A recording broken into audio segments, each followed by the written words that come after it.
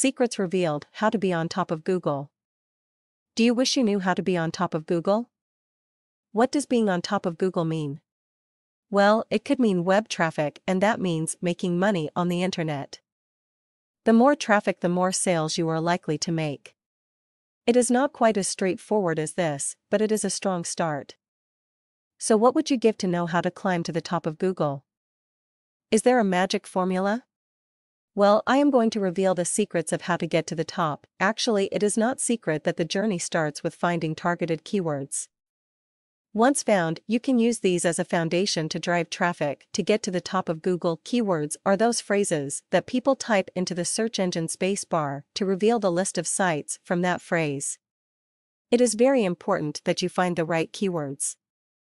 When I say the right keywords, I mean a phrase that a good number of people are using. This is balanced with the number of people you are in competition with trying to rank for that keyword phrase. Do this, and you are well on the way of knowing how to be on top of Google. You can really get into the keyword subject, as there are a lot of sciences that are used to determine the best phrase to target. I have looked at many of permutations of calculations that are used to determine the perfect phrase. The secret I have found is this.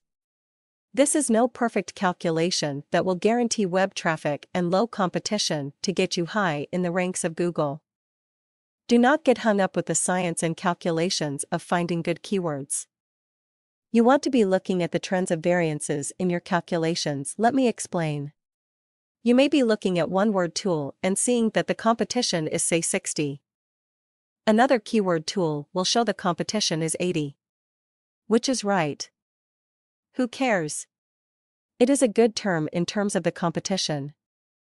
If you see that 1 million websites are competing in Google, but only a handful are using the search term in their title and anchor text, then it's worth considering.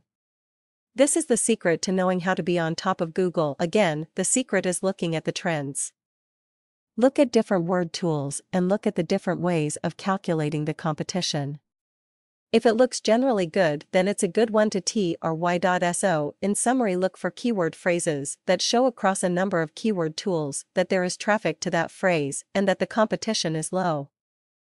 Use a number of known calculations. Don't just rely on one.